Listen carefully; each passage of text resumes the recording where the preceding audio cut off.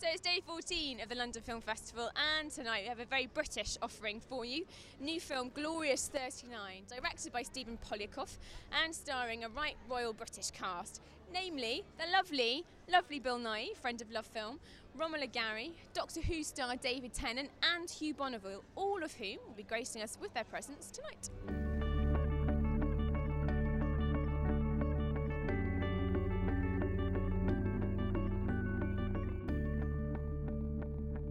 Hello, Bill. Sorry, my daughter Don't just worry.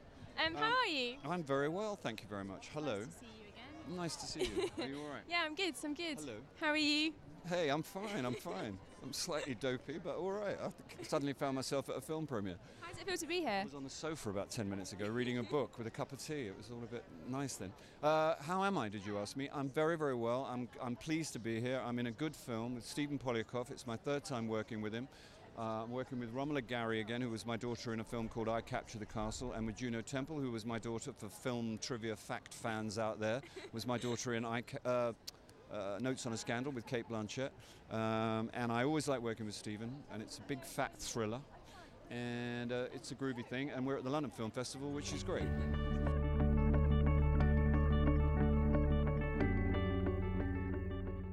Hello, Hugh. Do you love Film? We love it when people say that. How are you? Very good, thank you. Yeah. Do you mind telling us a bit about your character?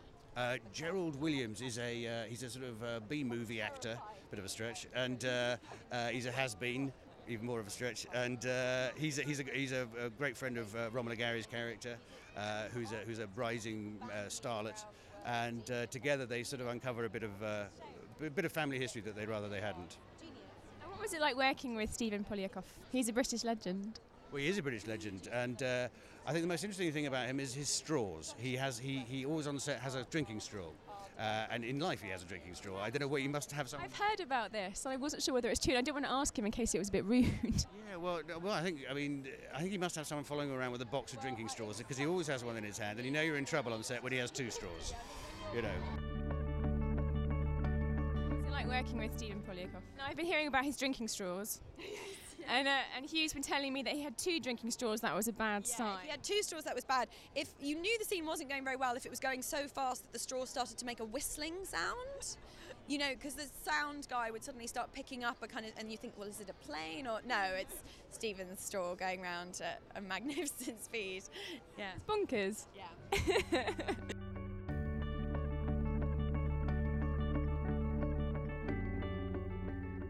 What was it? Where did the origins of Glorious 39 come from? Where did you start first thinking about the idea of the film?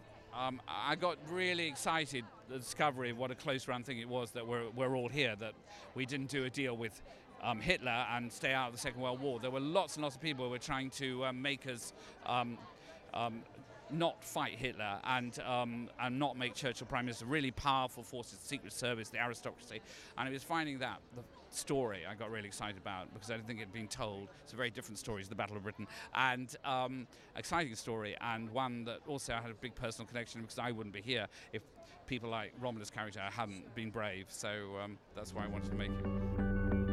There you have it, a very British red carpet for the London Film Festival, which seems only fitting.